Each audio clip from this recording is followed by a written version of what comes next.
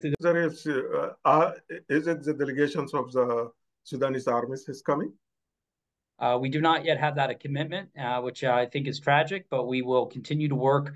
We are in touch with the SAF many times a day, both as a team, but also the individuals that are here, the Egyptians, Saudis, ourselves. So we live in a modern world where we can find ways to consult as we did beforehand and move forward.